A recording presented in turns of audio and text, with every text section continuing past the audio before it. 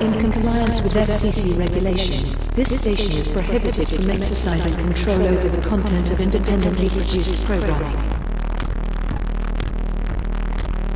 Dog, Lawrence Ferlinghetti. The dog trots freely in the street and sees reality, and the things he sees are bigger than himself, and the things he sees are his reality. Drunks in doorways, moons on trees. The dog trots freely in the street, and the things he sees are smaller than himself.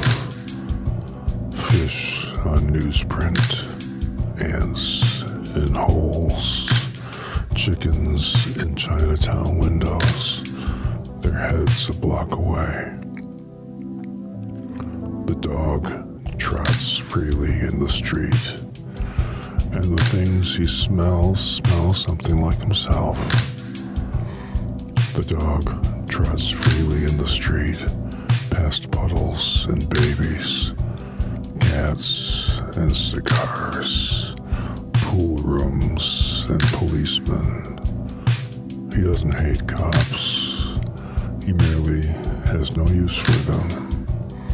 And he goes past them, and past the dead cows hung up whole in front of the San Francisco meat market. He would rather eat a tender cow than a tough policeman, though either might do. And he goes past the Romeo Ravioli factory, and past Coit's Tower, and past Congressman Doyle. He's afraid of Coit's Tower, but he's not afraid of Congressman Doyle. Although what he hears is very discouraging, very depressing, very absurd to a sad young dog like himself, to a serious dog like himself. But he has his own free world to live in, his own fleas to eat. He will not be muzzled. Congressman Doyle is just another fire hydrant to him. The dog trots freely in the street and has his own dog's life to live and to think about and to reflect upon, touching and tasting and testing everything, investigating everything without benefit of perjury. A real realist with a real tale to tell, and a real tale to tell it with.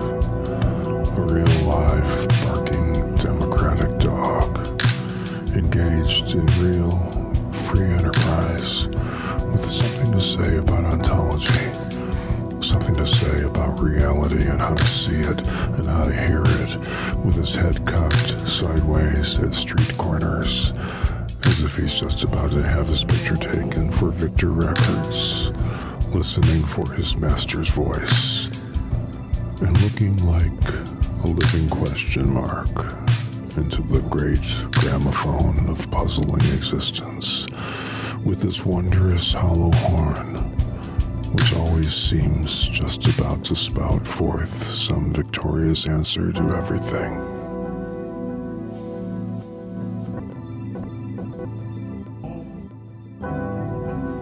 Production support by GNAT-TV.